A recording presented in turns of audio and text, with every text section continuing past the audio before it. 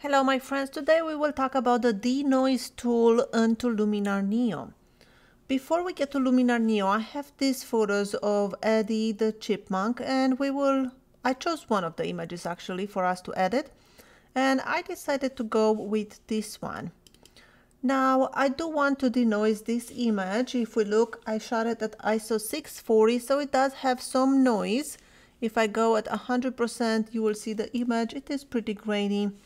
And I do want to denoise it, so I will do that on Luminar Neo and show you exactly how the denoise tool works. But before we go into Luminar Neo, I want to put this photo actually in Photoshop, because after we are done denoising the image and editing it, I want to further edit it in Photoshop, or not so much edit it, I just want to change the composition a little bit, because as you can see, I want the chipmunk to be straight up, and if I go here to crop and I will straighten up the chipmunk so the legs are all on the same plane, then I'm losing a lot of my background on the top, and I do not want that. I want his eye to be on my rule of thirds line, and for that I need to expand the background a little bit, and I will do that in Photoshop and I will show you how that is done. So this will be more like a 2-in-1 tutorial. We'll use Luminar Neo to edit this photo and denoise it, and then in Photoshop we will readjust the composition, because I kind of messed up with this composition. I do like the image, but I do need more headroom. So this is a completely raw image. As you can see, this is the ARW, which means it's a raw image. I shot it with my Sony A1 320 of a second, f6.3 shutter speed, and ISO 640. I'm sorry, shutter speed was 320 and f6.3 was the aperture. All right, I started with my 2 to 600 millimeter at 600 millimeter. Now that we have this image in Lightroom, I will go Command E to send it into Photoshop, because that's the place we want to end up in the end, to readjust the composition and expand the background. Now that I have this image into Photoshop, I'll go Command J to duplicate it, and then I will go to Filter, Skylum software, Luminar Neo, and we will do our edits and denoising into Luminar Neo. Now I need to tell you, I never really used the denoise in Luminar Neo or Lightroom really, because there is something lacking in there. When you denoise an image in Luminar Neo, you do not have the option to add sharpness to it, and by denoising it you are softening the image, and I just really don't like that so much. And that's why, if you've seen my videos in the past, you will know I use Topaz Denoise, and I use that on pretty much almost every image. But here we are on Luminar Neo. I'll go Command 1 so you can see this at 100%. As you can see, the focus was nailed on the eye, and we do have some noise on the eye. We do have some noise in the background, quite a little bit of noise actually.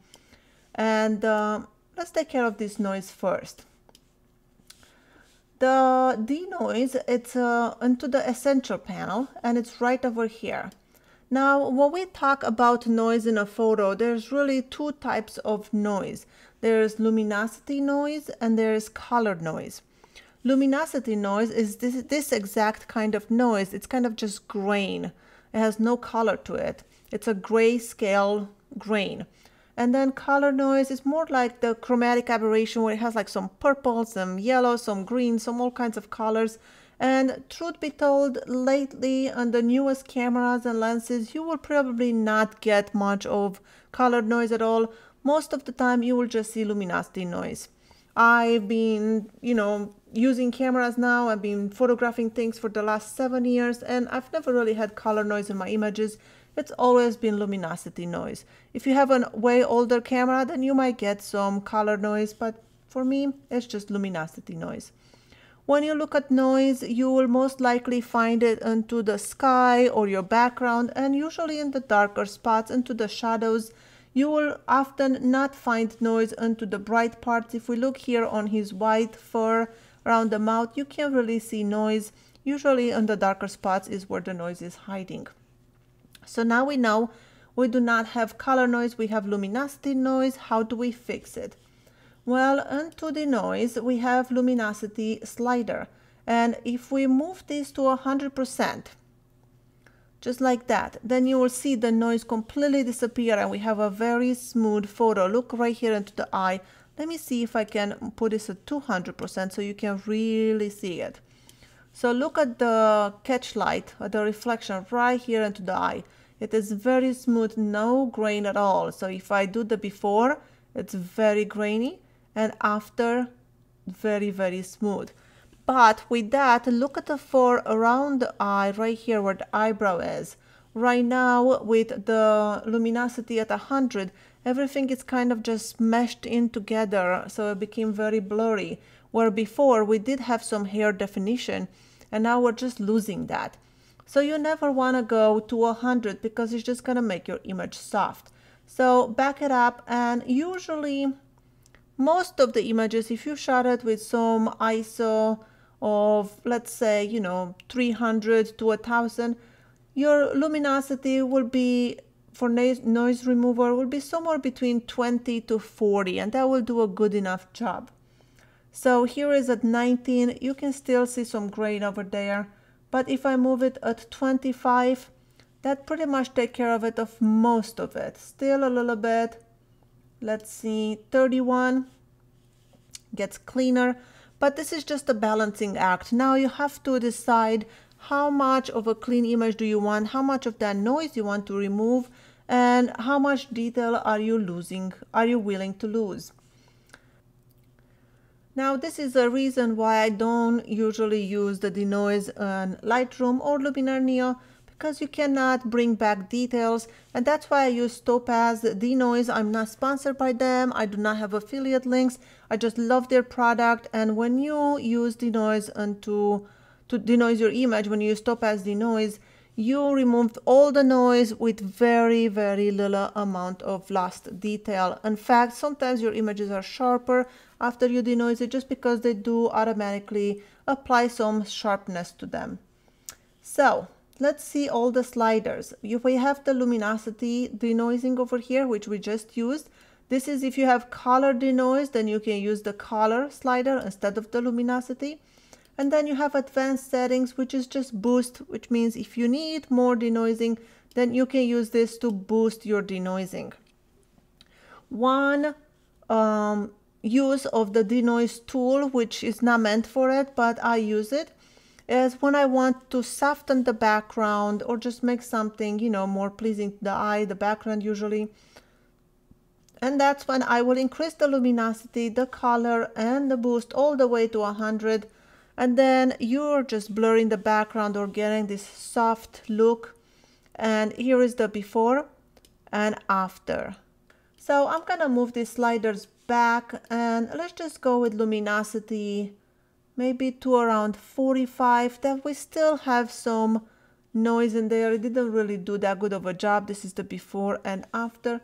Maybe I will add some boost to boost some of that luminosity noise remover, and that did a lot better job. This is our before and after, before and after. Now I do want to keep this lower part of the eye pretty sharp, because when people are looking at an eye, usually they want to make sure it's in focus and it's sharp. So this one will be giving it away if we blur it too much. So I will just use a brush and erase this denoise effect just from underneath the eye, just to bring back a lot of details there and show that our picture, it is indeed very sharp. And this is our before and after, before and after. Now mind you, this is a 200%. You will never really edit images at 200%. Usually you want to be at 100%. So this is what it looks like at 100%. This is the before and after. Before and after, and I think that did like magic. It worked really well. Great. Now we removed the noise. Let's just do a basic edit on this and then move into Photoshop so we can expand the background. I'm going to increase the exposure, increase the contrast a little bit, bring down the highlights, open the shadows, move to the black and whites, J to show my clipping warnings, and then I will increase the whites Not too much, but maybe this much, and bring down the blacks just a little bit. Great, we are doing good. Let's see our image. J to hide my clipping warnings. And this is our image before and after. Before and after, and that looks better. I also want to add a little bit of maybe vibrance, not so much saturation, but I will increase the vibrance, and that improves our image overall. This is without and with the vibrance, without and with. Oops, without, with. Just a little bit of vibrance, that helps a lot. I'm really not going to do anything else to this image because this is not so much of an editing tutorial. It's more about removing noise and also extending the background. So now I'm going to apply all these changes we did in Luminar Neo, and we will go back into Photoshop and I will show you how to expand the background. All right, so this is our image before we took it in Luminar Neo, and this is after, before and after. I am going to flatten this image. I'm just going to use this TK8 plugin to flatten it by pushing this button. If you do not have a TK8 panel, you will just right click on the image and just go to flatten image. But because I have the TK8, I use it all the time, so I'll just click on flatten. Great, now we have a flatten image. I'll go Command J to duplicate it again because I like to work non-distractively, and I will go to my crop tool, and now I really want to straighten this image, something like that. And I do want, like I said before, I want the eye to go into the upper thirds of this image, so I will go to something like that, and that looks great to me. And I will click enter. You know what, you guys? All right, we'll do this one. I could have clicked the content aware and Photoshop would have filled in these blank layers, but we did not do that, so we will do a different method. So here we go.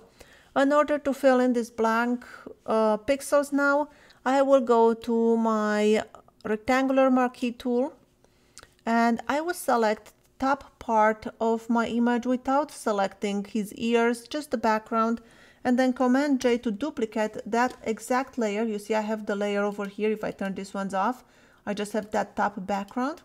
And now with that top background selected, I'll go Command T to transform it, and I will just stretch it upwards until it fits my screen.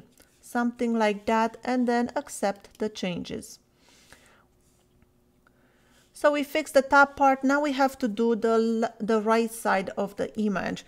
We have to make a stamp layer, and for that I will do Command Option Shift E, and now we have a stamp layer of our image, which is a picture of everything we've done below.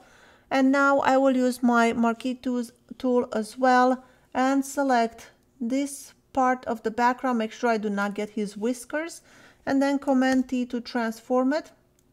And you know what?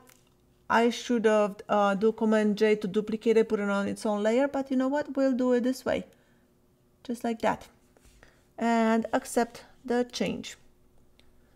Command D to deselect, and we fixed that side. And now we are left with just this very, very tiny corner over here. So we'll make another stamp layer, Command Option Shift E, and then with our marquee tool, I will just get the background selected, Command J to duplicate it, Command T to transform it, and I will drag it down a little bit. And there you go. Now we completely change our background and we have a better composition.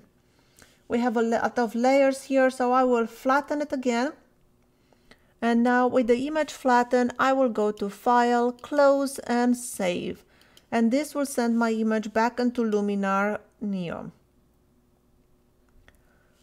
So this is our image after we removed the noise, we edited in Luminar Neo, and we extended the background into Photoshop.